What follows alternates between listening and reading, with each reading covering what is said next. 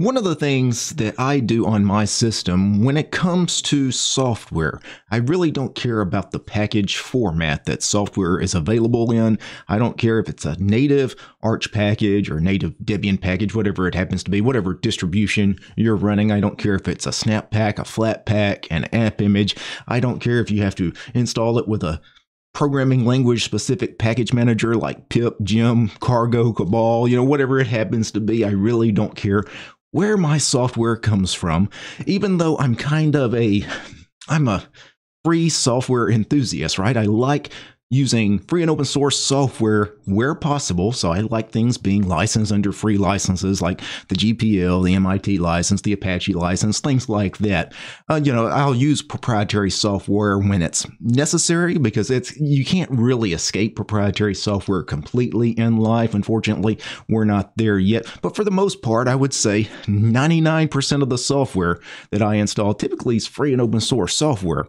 But a lot of people wonder why I use snap packages. I've been getting this question a lot because you guys see that, I got a question the other day on HeyDT about my thoughts on Flatpak. And I said, Flatpak's fine. I have no problems with Flatpaks. Somebody asked, did I prefer Flatpaks over other package formats like snaps and app images? And I said, no, I don't really prefer any of the three over the other three. I guess if I had to say, if I really had a preference, I like app images because it fits my workflow, just because app images are portable. You can carry them around everywhere on a USB stick or whatever. But that's just because that kind of fits what I do with software, but I wouldn't say app images are inherently better than snaps or Flatpaks.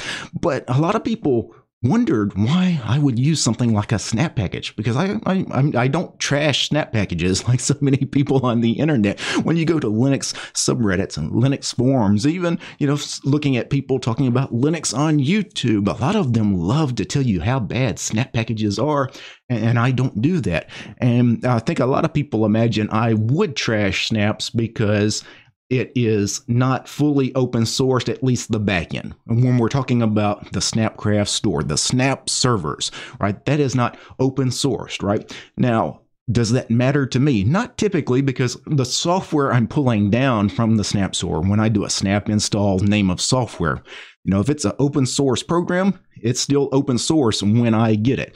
Yes, I had to use a proprietary middleman, a proprietary third-party server to actually download that piece of free and open source software. But like if I get the Snap version of Mozilla Firefox, which is free and open source software, right? Even though I install it as a Snap, it's still free and open source software, right? It's licensed under the MPL, the Mozilla public license, right? Which is one of the major 5 free licenses, right?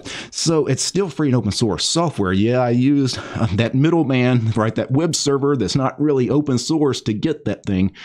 Is that an issue? I don't know. I mean, the reason I don't harp on it the way so many other people harp on it is because I don't want to be a hypocrite, right? Because we all use closed source web services all the time on a daily basis, almost a hourly basis, right? We're on things that are closed source services on the internet. And many of us, even with free software, free and open source software, how many times do you go and grab a piece of software or even the code or whatever it happens to be from a not fully free and open source Git hosting platform like GitHub or GitLab, which are not entirely open source?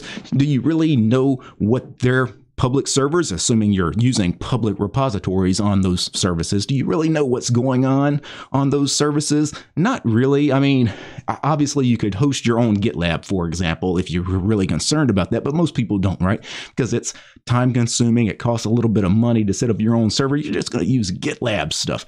But you do have to put some trust in some proprietary things sometimes. How many of you download an ISO for a Linux distribution?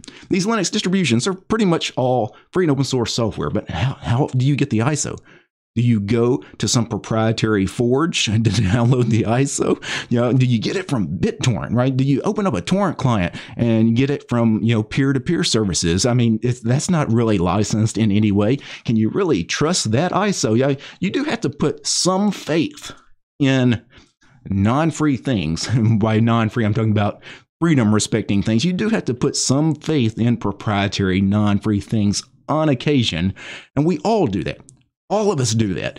And I don't see getting a piece of free and open source software from Canonical Snap Store as being that different. So if I really just wanted to trash Canonical and Ubuntu and say they're just evil for having a closed source website, right? How could I do that with a straight face, knowing that so many other things that I interact with on a daily basis are the exact same way? So that's just a little bit of behind the scenes on how I think of these things and why I'm not part of the crowd, right? I rarely am part of the crowd, right? I'm usually not singing the same tune as everybody else. So that's part of my thinking. I just wanted to share that with you guys because I've been getting some questions about this.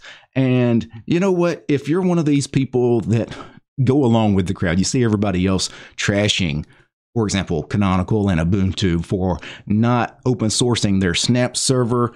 Let me be clear about this. I would love for Canonical to open source the Snap Store, right? I would love for them to do that, being a free and open source software enthusiast. And because Canonical is such a large open source company, you know, it's just goodwill for the community if they would do that. But at the same time, I use so many other proprietary services, proprietary websites, things that are not fully free platforms on occasion to get free and open source software anyway. Is that different than the Snap Store? In my mind, it's not really. So just for not being a hypocrite, I can't attack them for that. Anyway, just some food for thought. Peace, guys.